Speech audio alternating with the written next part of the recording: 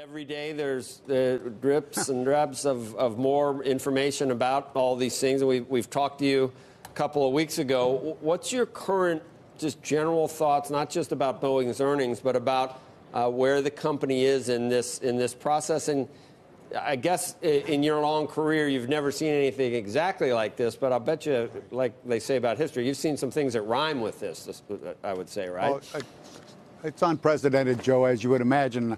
I have a lot of confidence in Boeing long term. I mean, as Phil LeBeau points out, they measure their accounting in decades, not in years. So this airplane is going to get fixed. I think they're on track to the schedules that I've seen.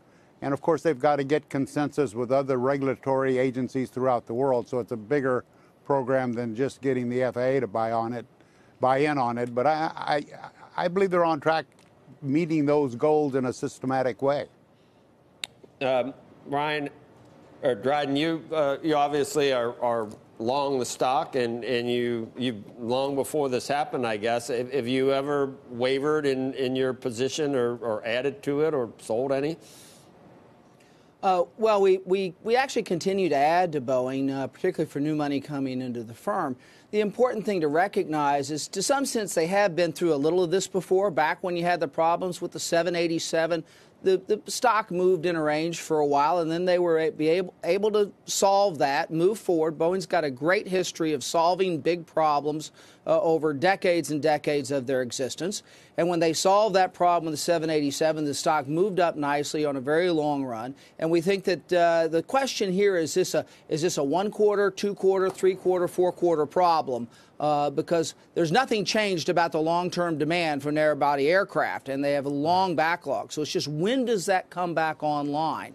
So we think that the pricing is going to move around a little bit based on the tone and the comments, but we're still favorable towards the stock, and long-term, very favorable towards Boeing. So do you gentlemen think that when Boeing made the decision to do the narrow-body hub-and-spoke system versus the, I don't know, what the heck was that thing, the spruce goose almost, that I don't even know if they're making those anymore, but was that decision long-term almost as big a deal as what's happening right now, Gordon? I mean, Boeing is still in the catbird seat, right? Well, yeah, they've got a really good product, Joe. I mean, lots of experience, a lot of operators of that same equipment out there, so their base is solid. And, of course, you don't just replace a model aircraft overnight, so those are really long-term decisions for air carriers. And Boeing's got the product. As Dryden mentioned, this is the long-term game, and they've got, I think, a good, solid base to work from. And while maybe late summer is probably reasonable expectations to have this behind them, that's kind of what I'm hearing in the noise, and that makes a lot of sense. And what's it going to be, Gordon, as a pilot? Exactly what does it look like where this is completely fixed and all of us are going to be getting, are you on I don't even know if I was on a 737 MAX. I got on a Boeing plane. I didn't even notice because I'm totally comfortable again. When is that going to be, and what's the fix? Well, for guys like me, it's tomorrow. If they fly tomorrow, I have a lot of confidence in the airplane now. They've, I think, accomplished more than 100 flights on testing out this new software without incident.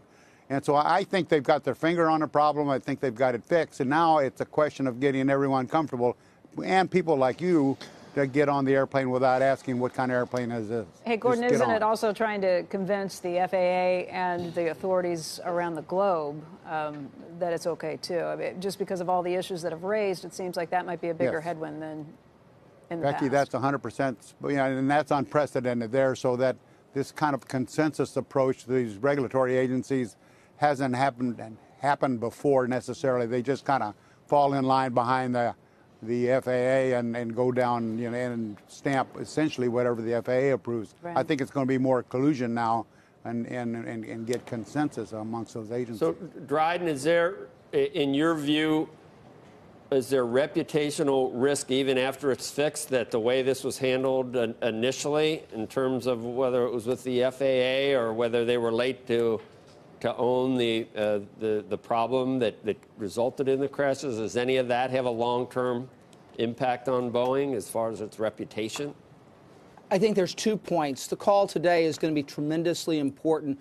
the tone of the CEO about we have the fix, we know what it is, we're very transparent about this, and we're going to move directly and forcefully to resolve this quickly, I think is very, very important in restoring both investor confidence, if that's wavered some, but also the flying public's confidence. So the tone of the leadership is tremendously important here, and that's the thing that we should watch for.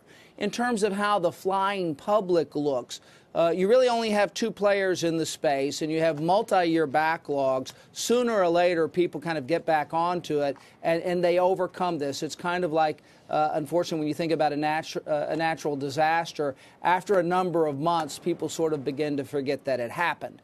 So I think that's what we're looking at. And that may take a little bit longer, but tone of the leadership of the company is going to be very, very important here. And it's kind of what they say today and move on is how quickly people can restore confidence in this very essential aircraft to global trade and people moving around the world.